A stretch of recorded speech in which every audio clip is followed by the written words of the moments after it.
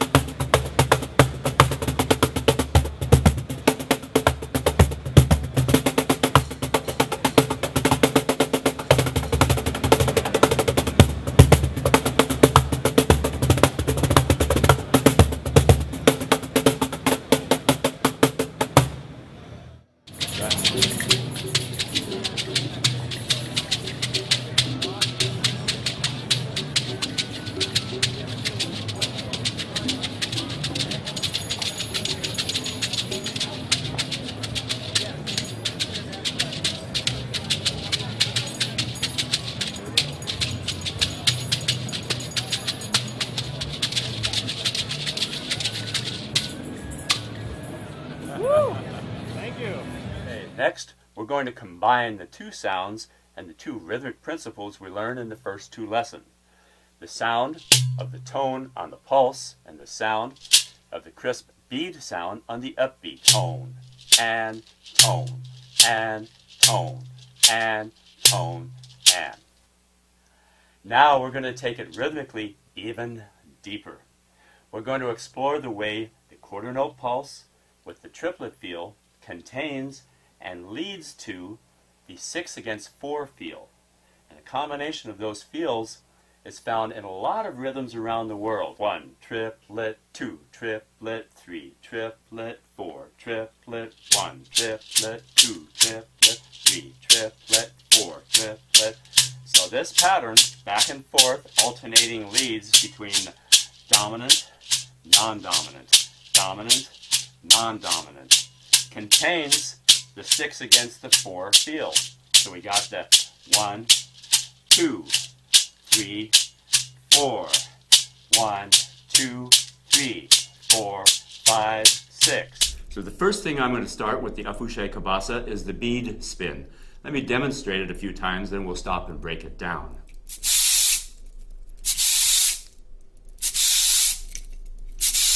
Get that little pickup or just a clean beginning. One more. Okay, the way we do that, you hold the afouché cabasa with your dominant hand. You notice I'm holding it mostly with the thumb. The beads continue to spin. Then as they're still spinning, I come back down. And a shallow arc, stop my hand, let the beads spin. As they're still spinning, I come back down again. And notice that I'm rotating my hand back in like that. So the palm starts to go out and the palm comes back in. Relax, breathe. Start out to your dominant side and you go back and forth, what I call the winded shield wiper movement for obvious reasons.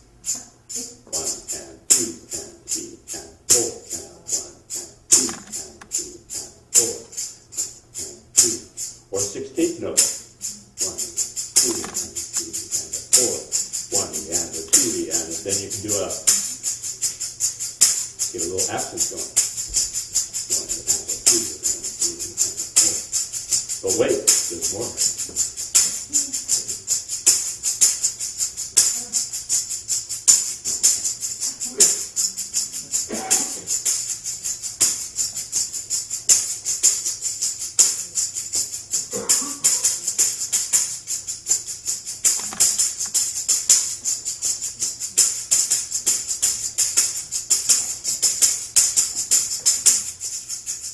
Like this. Now this is evolved out of gospel tambourine playing.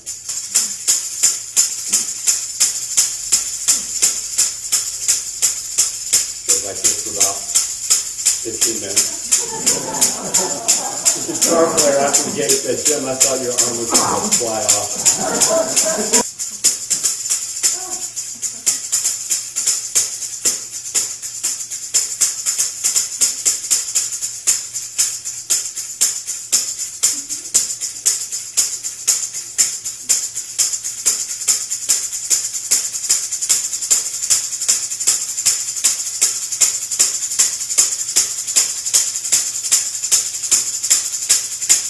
Gotta do that.